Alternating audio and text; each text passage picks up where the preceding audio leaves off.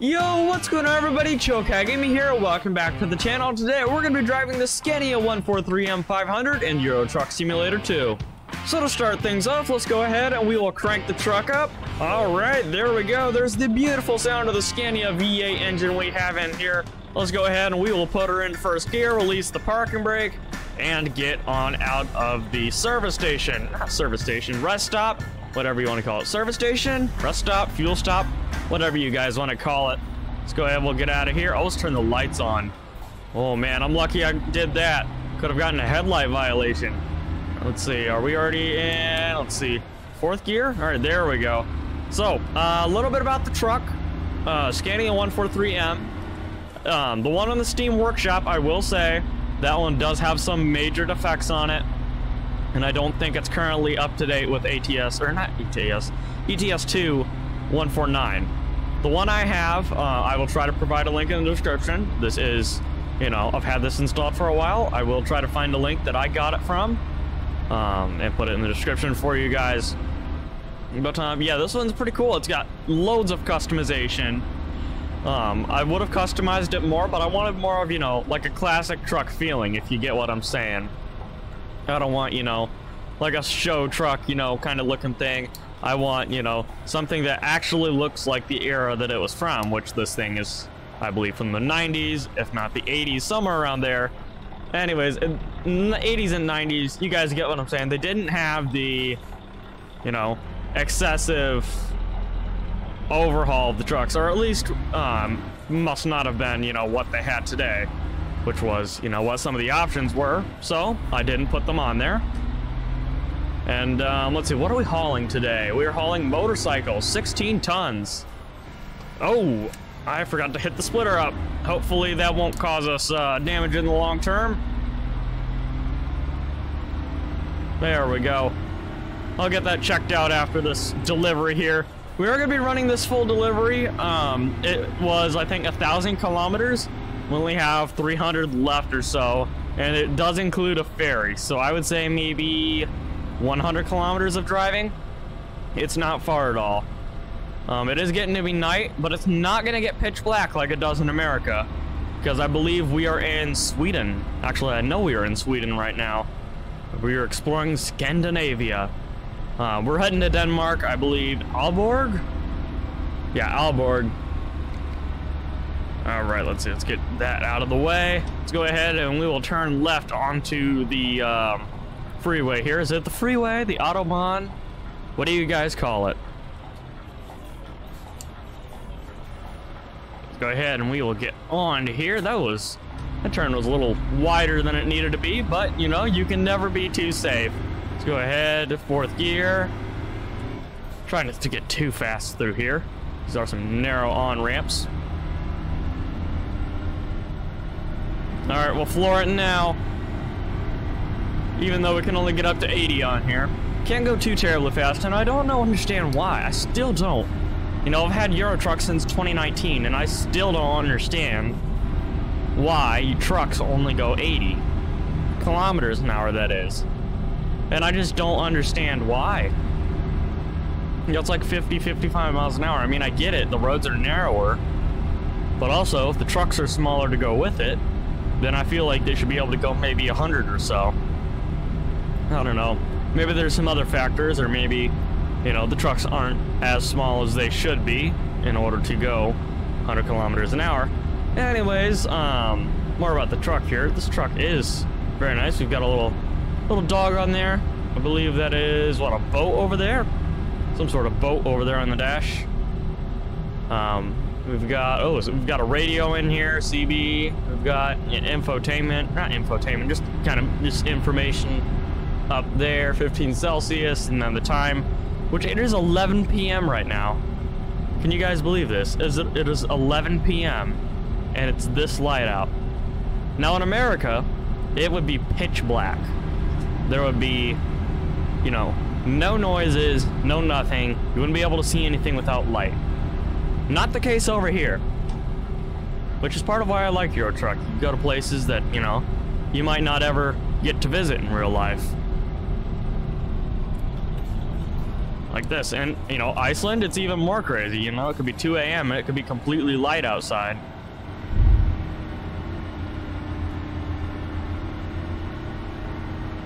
I'm not a fan of these blue and yellow signs, I must say. They do look a little awkward. One thing I really do like about Europe, the yield signs. Don't have to stop, just have to yield. Which I really like over the stop signs, which are commonly in America. And by the way, we are on promods, I believe 2.68, I want to say. That or 2.69 is a nice map mod, the nicest map mod you could ever have for Euro Truck. And a lot of, I'm guessing a big reason why people don't have it is either A, probably the biggest reason, they don't have the map DLCs. B, they don't know how to install it because it can get a little confusing. Or C, their computer cannot run Euro Truck much at all. Probably pay attention more on the road here. Let's see. We are good. And by the way, if anybody's wondering how I am looking around, this is the Tobii iTracker 5. I will have a link to that in the description below. It is a beautiful, beautiful invention. Instead of, you know, just using the mouse to look around, which I think is kind of lame. And, yeah. The truck, oh man. We gotta get some external clips of this thing. This thing is top of the line. See, engine brake? Not the loudest engine brake in the world. Not like, you know, the normal Scania V8 engine brake that you would normally hear.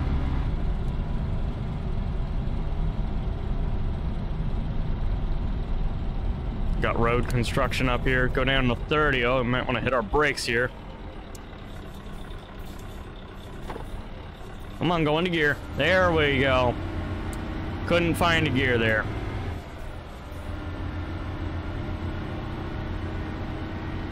Now, once we get to our destination, I don't know how it's gonna go because I am horrible at backing up.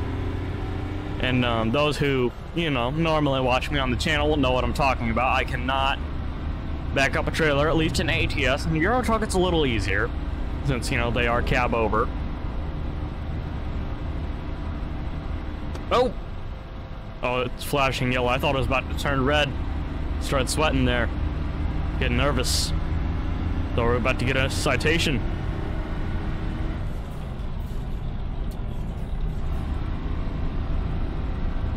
See, I believe should be getting close to the ferry here.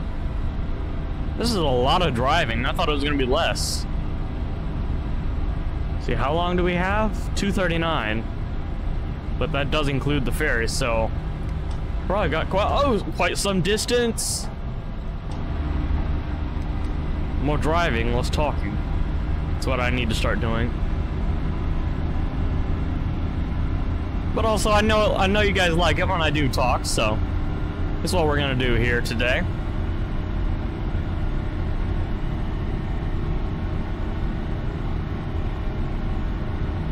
Oh, I love this bridge.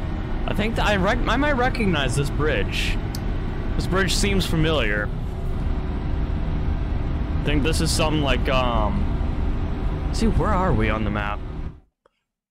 Oh, this isn't the bridge that I was talking about. I was thinking of, what bridge was I thinking of? I was thinking of this bridge down here. Now, that's a nice bridge. This is a different one.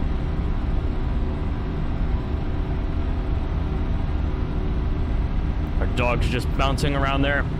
I love it.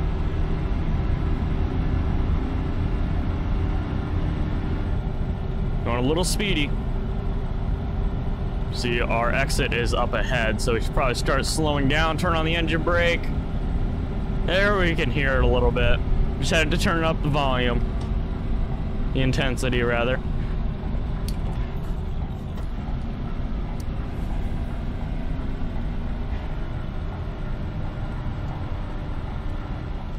I like how many lights are on the dash, like, you know, engine brake. It even gives you a light when you need to shift up. It's awesome, I love it.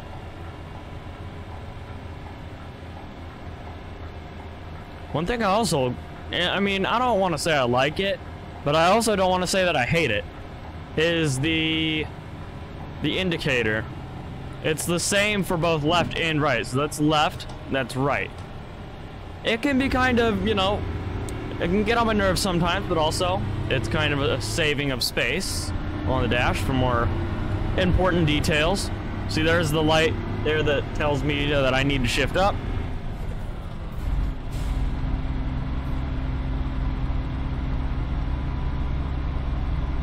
Speed limit 70. I don't think we'll have much driving to do after the ferry, you know. Once we go over the ferry, we won't have much.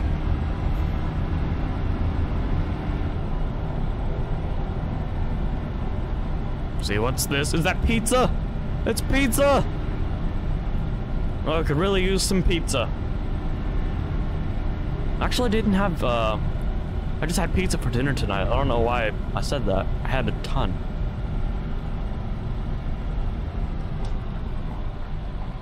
Let's get into the left lane here.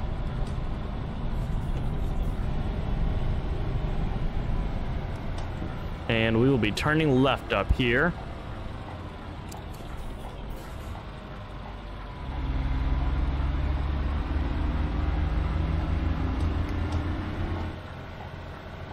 Right then.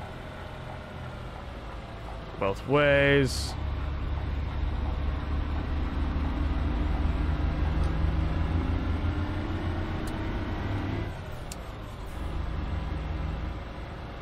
And let's see, how do we get into here? Do we just follow this road?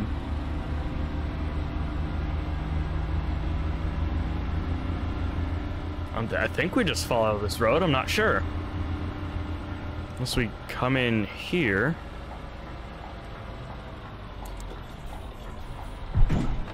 Oh, there's a little bit of bump. Do we go this way? If we look on the map, yeah, we go this way. I think there must have been a turn somewhere earlier that we missed. We're gonna cut through here. Oh, you've got to be kidding me! There's not a gate. Oh, come on. Why'd you have to put a gate there? I don't know what is with my accent in this video. Like, excuse my accent, please, but I do not normally sound like this. I am American. I don't know why I sound like I am somewhere else. Let's see. I really hope we don't have to drive all the way around. Guys, I've found it. I have found it. We've run over it. We've run directly over it. All right, put it in reverse. I can even see it in the mirror. I don't know why I honked, but we will reverse. I can't believe we've been driving around it this whole time. There we go. All right, park and brake, lights off, truck off. All right, let's have us a great night. Let's see, we are going here. Embark. I've always enjoyed the promods loading screen. You know, all the beautiful promod stuff. Of course, it's all beautiful. It's starter back up, lights on. I don't know why why do I have the high beams on? Well, somehow I didn't think that it was the default key binding, which it was. Let's see, how long do we have left? 93 kilometers, not far.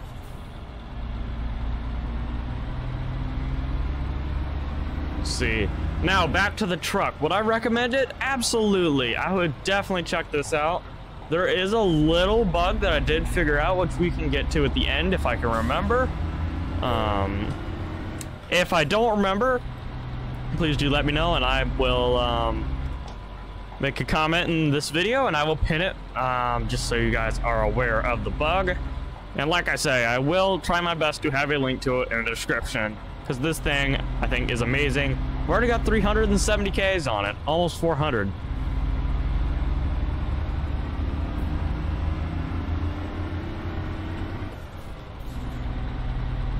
I love the sound of this thing. Well, the sky's looking nice today. I do like the sky. See, what's the speed limit here? 80. Ah, why's it gotta come down? I gotta say, that coast does look beautiful. Look at that.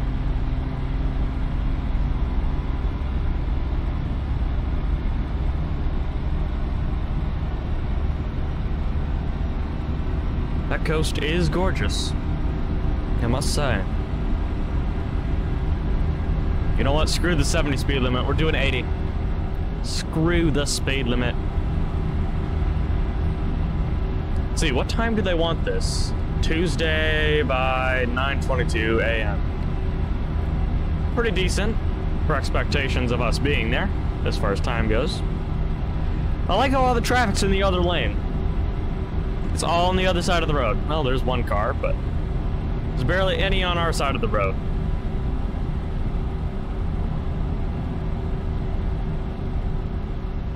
The dog's still there. It's just chilling. I think on stream, Manny, one of our moderators, Manny, he named it Good Dog Trademark, which I think is an interesting name for a dog. Very interesting indeed.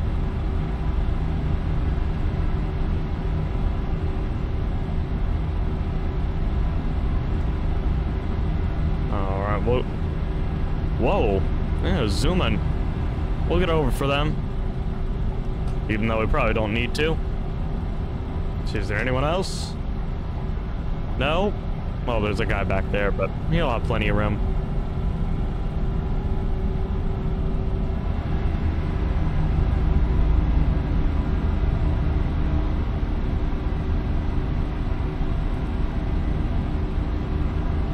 Well, here comes the traffic. Oh, yeah, stay in our lane here. Let's see. Our house, whatever it is. I don't know how to say these names. I've always thought it's, you know, Aalborg Zoo. Well, that was an interesting sign. Maybe we could go there someday.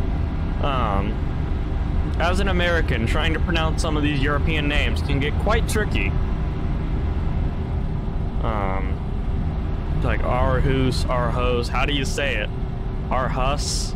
How do you say that? Please do let me know in the comment section below. Aalborg, is it Aalborg? Aalborg? You never know. Could be something completely different that I've never heard of. Let's see, how long do we have left? Oh, 23 kilometers, so not long at all. I believe this is our exit, actually. It is. Aalborg. Aalborg C. C is for Chillcat. It's our exit. Literally named after us. Our initials have been placed on the sign.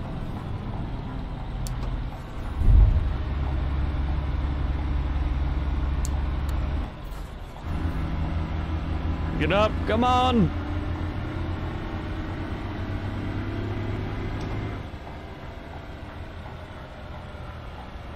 All right. All clear. I would think there'd be people here. But also, you know, not necessarily downtown.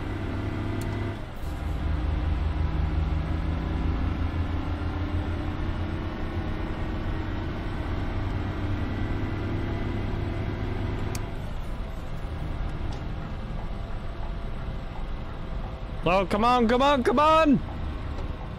Oh! Well, wouldn't be one of my videos if we didn't have a violation, or if we didn't go on the sidewalk. Never try that in real life. Never try to beat the red lights. Not safe.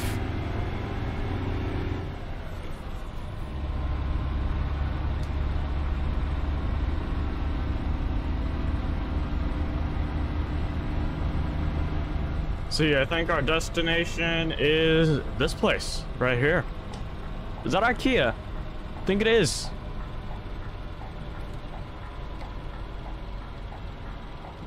Oh, I don't think it says. Oh, Norwegian. This is where we're going. Norwegian. Let's turn on into here. Come on. Oh, I think we'll be able to back this one in, no problem. No problem at all. All right. So even though I'm slightly sick, I think I should still be able to do this.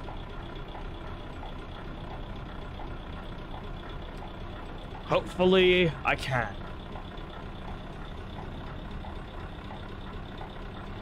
Use that little spot mirror.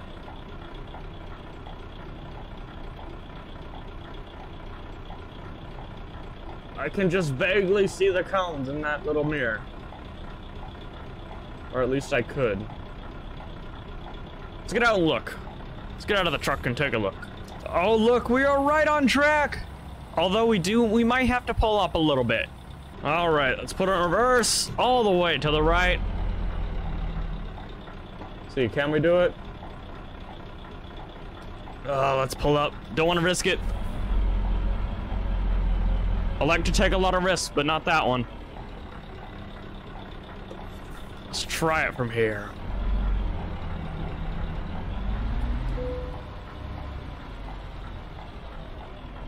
Alright, let's see here. Let's back it up. Oh no! That's not good.